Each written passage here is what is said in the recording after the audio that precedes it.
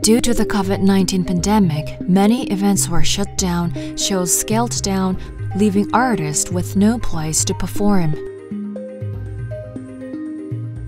People's access to art and entertainment drastically decreased. With the news every day reporting the recent rates of infections in Japan and the whole world, society plunged into a state of despair. In the middle of it all, an idea was born.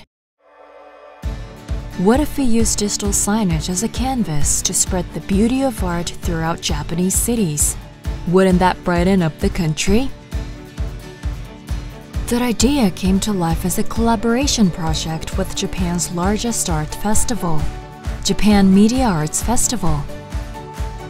In contingency with the festival, we launched the Next World Exhibition, a showcase to experience art in 8 cities and 71 digital signage locations, from Tokyo to Hokkaido.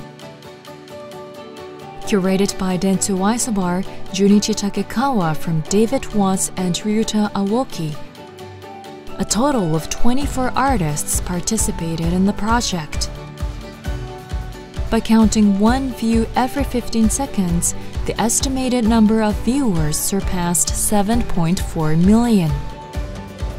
The same medium that normally displays advertising in the city was transformed to a beautiful canvas of art, showcasing the craft of the next generation of artists.